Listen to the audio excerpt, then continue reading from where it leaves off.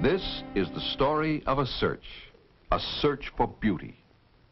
In this search, men first drew inspiration from the forms of nature.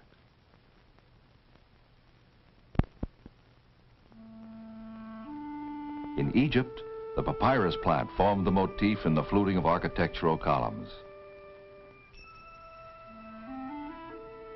In the maiden's gown,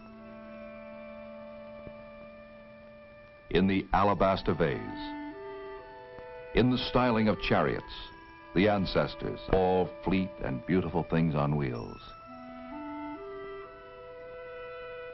The finest wheeled vehicles were styled for elegance and were made by hand for the fortunate few.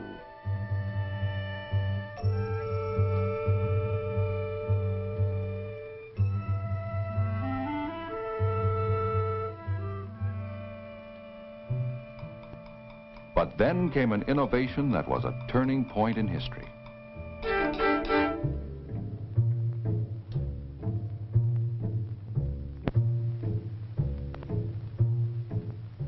No one cared that the automobile looked like the familiar buggy minus the horse.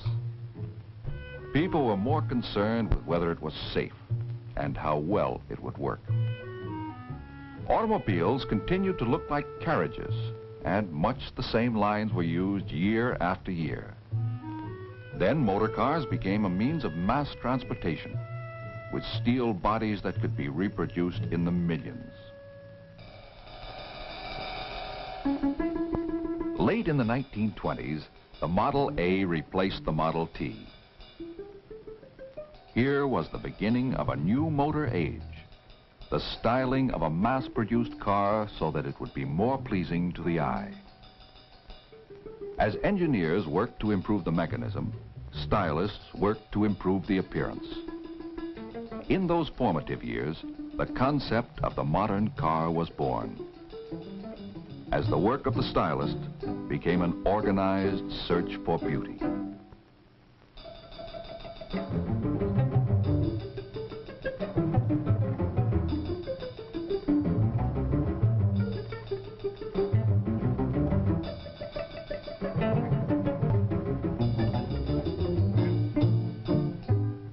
One concept led to the elegance and dignity of the Continental, unto the swift and distinctive lines of the Thunderbird.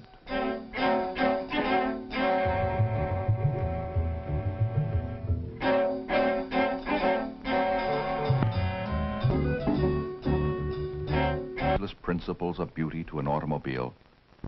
Like the painters and sculptors who preceded him for centuries, he draws inspiration and ideas from the life, the forms, and the art of the world.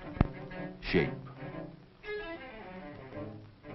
proportion, ornamentation, material, texture, color, function, pattern, space, and rhythm, so that the automobile he designs will be both functional and beautiful. He explores the dynamics of motion, both mechanical and human. Or as he learned when he was a student, if you can draw the subtlety of the human figure, you can draw anything.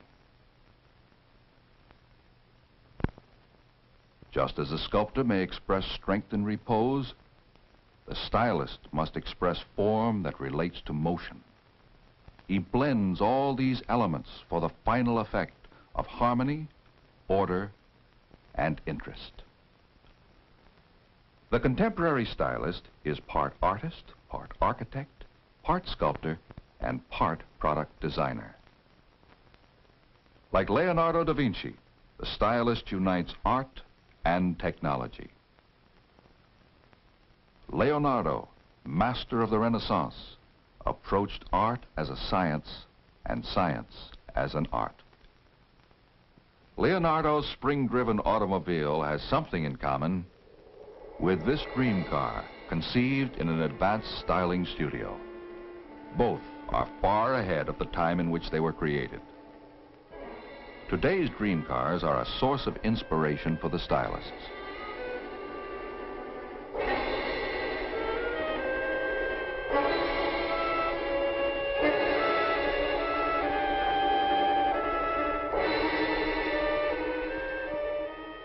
While some are working on ideas for the distant future, others are concerned with features that may be used in the next few years. In attacking a design problem, the stylist must think first of the vehicle's occupants. Safety and comfort, along with beauty, are of basic importance. He explores many directions.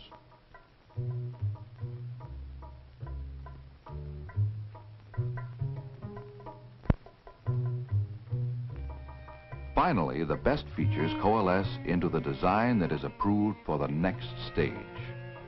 Expression in 3 dimensions. To this wooden armature, clay is applied.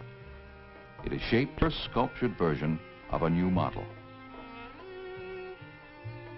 After many refinements, the first 3-dimensional model is ready for management appraisal. Here is Allegro, an experimental car that could be called a practical dream car. It is designed with a long hood, a grille that extends forward of the headlights, a compact passenger compartment, and a fast-back roofline. Other advances include brake and accelerator pedals which adjust to fit the driver. Here is a new concept in driver convenience, a unique cantilevered arm steering wheel with a memory unit. By pushing buttons, the driver can raise or lower the steering wheel and move it fore or aft to his most comfortable driving position. When he leaves, he swings the steering wheel out of the way for easy exit. On re-entering the car, he merely touches the memory button to move the steering wheel back to the original driving position.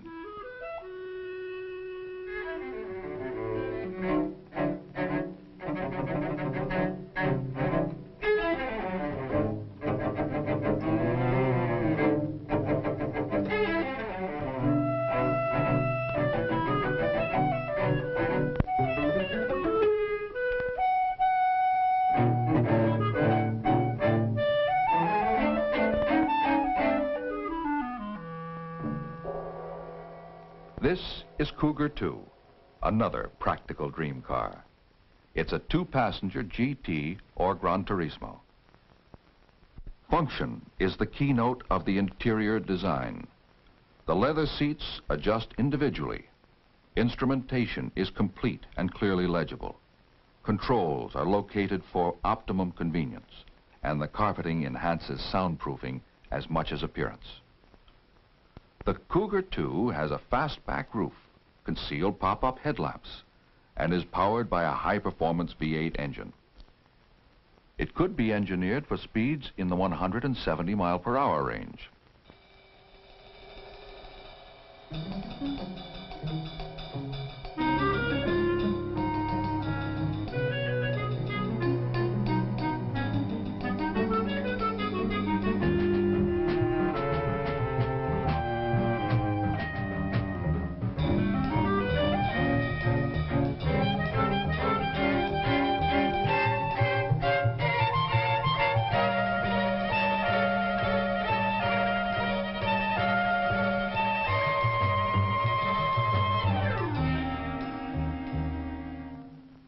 And now Aurora, designed for the whole family to enjoy. A bank of 12 1-inch headlights is a new approach to road illumination. Electroluminescent side panels increase visibility for nighttime safety. It has a clamshell rear entry system which consists of a tailgate that folds down and a liftgate that slides over the roof to permit easy access to the children's seat. The front passenger can face forward or swivel the armchair seat. The curved sofa is large enough for 3 adults. This experimental station wagon is equipped with a thermoelectric combination oven refrigerator unit and a built-in beverage cooler and cabinet. It also has 3 separate AM/FM radios, a sound recorder, and a plug-in TV screen. The advanced instrument panel incorporates a position indicator map that automatically adjusts to the location of the car.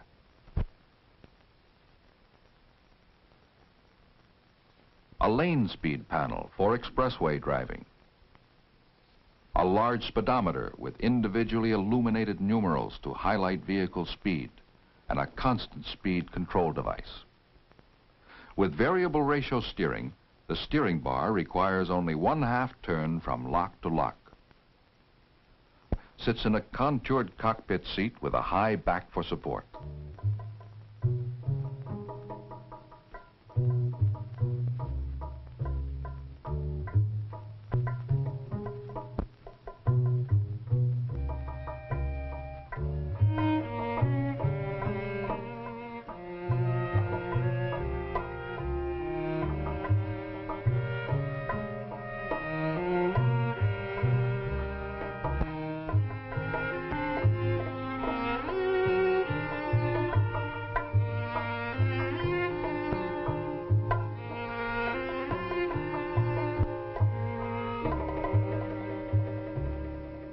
Will any of these experimental features be seen on production cars in the future? The public will decide. Experimental cars are displayed at places such as the World's Fair to evoke consumer action. When many opinions are evaluated, the features consumers like.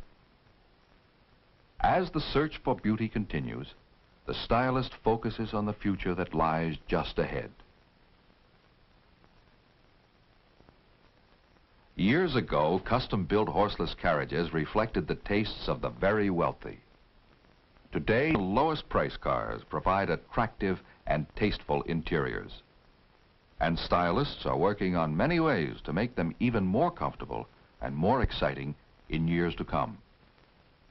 To please a very style-conscious public, the interior designer evaluates thousands of fabrics before making a selection. But the search for beauty must be more than surface deep, and the stylist is as concerned with function as he is with form. By definition, a stylist is one who advises concerning current styles, as in dress and furnishings. Today, the term is in the automotive industry to differentiate between the designer of the vehicle's appearance and the designer of the mechanical parts and structure. Obviously, these creative processes overlap.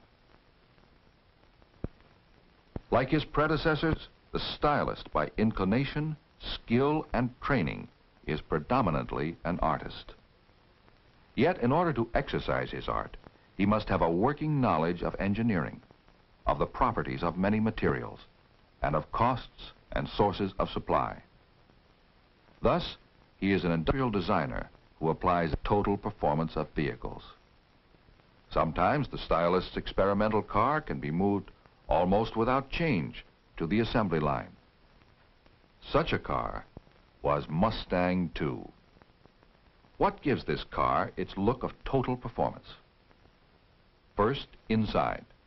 An interior that's inviting, comfortable, and sporty, with an instrument panel that's deeply padded and hooded. Now outside, the unique grille, long hood, low top, and short rear deck. Sculptured side panels to lower the profile. Round wheel openings to emphasize the wheels and suggest power and performance.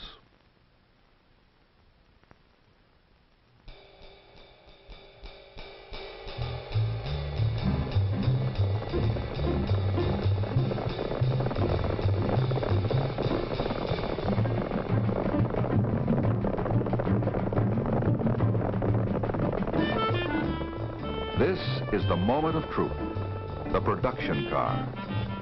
The work of the stylist, begun over 20 months ago, has been translated into fabric, rubber, glass, and metal. Now the public will tell him how well he has succeeded.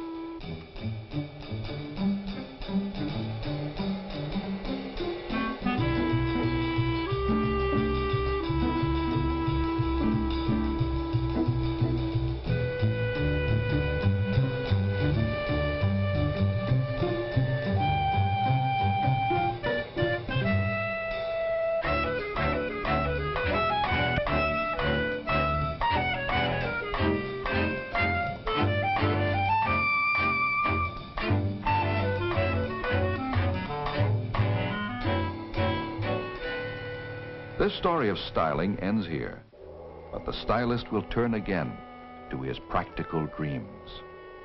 The search for beauty never ends.